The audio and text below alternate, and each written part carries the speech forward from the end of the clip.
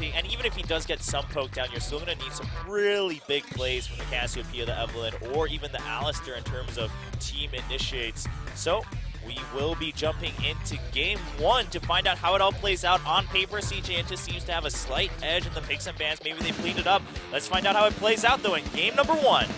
Space back for a little bit and then froze the lane as it now comes up. There's the flash headbutt backwards for Space, and he's going to tumble out of it, but the Ignite's already on him. The damage comes in, but he wants to get the kill onto Bray. He almost does with the silver bullets, but can't get it. There's Space just taking a headbutt, pulverized auto attack, and Hojin has caught no flash on this guy, and Ambition's just going to put a ton of damage onto him. He just needs one more barrel, and he can't find the angle as Smeb and Gorilla show up. Here's the teleport coming in from Shy. Ambition gets one more body slam. There's Howling Gale, and the shield from Mad Life. Ambition just flashes out to buy himself some more time as Prey gets caught by Space, and there's the equalizer right onto Shy and Coco. Coco has to flash out. A double kill for Kuro. Meanwhile, on the bottom, Space does get the 1v1 win as Smeb is now caught in the pit. No flash there. Howling Gale. This Dragon Pit is the pit of doom as Space picks up a double kill. I don't even know how that got set up right there with Hojin sticking around in the Dragon Pit.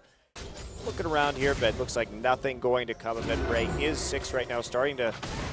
Ambition's coming in. He wasn't seen by the Scuttle Crab, and Prey's going to get knocked up by the Howling Gale. There's the Ignite on the explosive cast, but the flash comes out as it wasn't used just yet. Gorilla gets caught. He's going to be condemned, but with his ultimate, he's not taking too much damage. Space still trying to make something work with the true damage from the silver bullets, but it's not enough. They have to back out.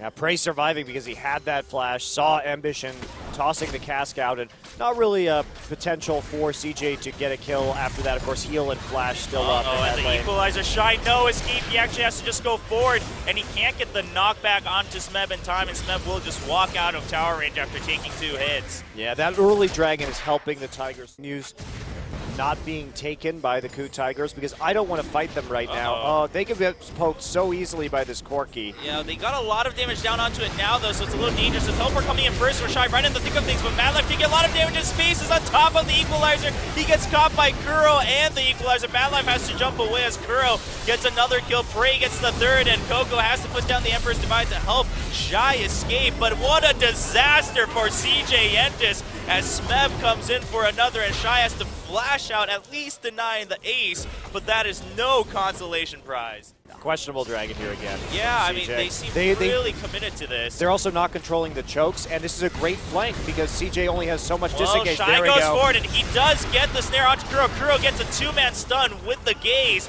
but Coco not able to follow up, and now Space's ultimate has also been used, and there's a 3-man knockup coming in from Gorilla, and the headbutt out onto Shy. Coco, Ambition all have to run away. Ambition eventually gets burned down. Space was caught by Hojin, and Coco just can't do enough from afar, and the KOO Tigers get another 3-man kill this time, and they'll quietly take the Dragon. Coco in this particular game, and now here we go, moving forward into the mid lane. Oh, there's the body slam, explosive cast. There's the snare onto Bray, but he's trying to get out with the heal. Space trying to catch up, but the equalizer slowed him down just enough. Now Hojin in the front, and Shy is trying to deny enough damage from Space, but they have to run away under the sun turret, and Kuro just charging forward, trying to get the kill onto Shy, and they'll help get it as Prey gets the last hit. Oh no, Kuro gets the hit onto the kill. Prey takes down the tower.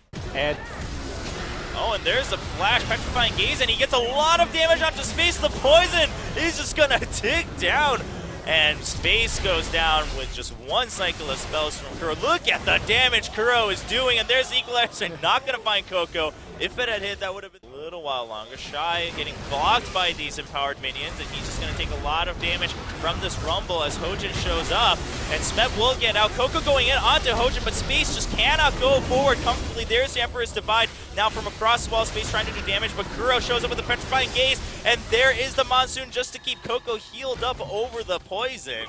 Finally, CJ gets the fight they want, where they can use all those disengage abilities to clog a choke point, but it's just way too late right now with a 14K gold lead. Ambition body slamming forward and gets the explosive cast on Kuro, but it's not far enough for Space to catch up and do damage. Now Kuro is low on mana, so CJ trying to make advantage of that, and Hojin comes in, nice equalizer coming in from Smeb to cut that off, but Space goes forward, gets 1 kill, but he'll just get taken out in a 2v1.